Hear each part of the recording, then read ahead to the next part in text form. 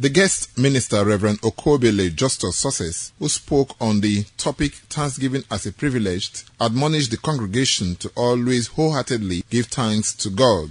It is not the money in your bank account that is giving you life. At all.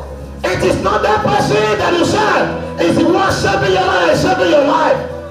The person that is saving your life, the grace of God you're having to live is given to you by the God Almighty.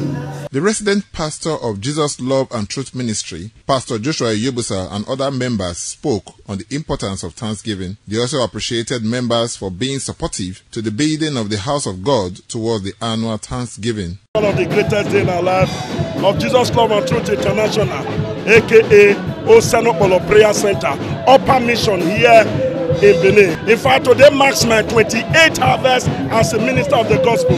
So it's a great thing for me to celebrate. It's our annual Thanksgiving. It is good to celebrate. It is good to tell God thank you. What He has done in your life from January to December. By the grace of God, we are celebrating with Him today.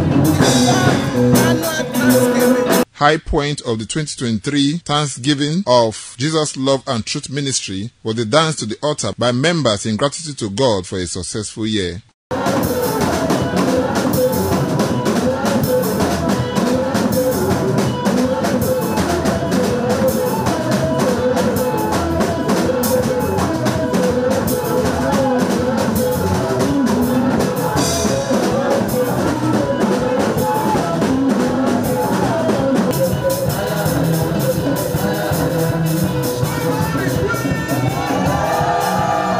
Thomas Sado, ITV News.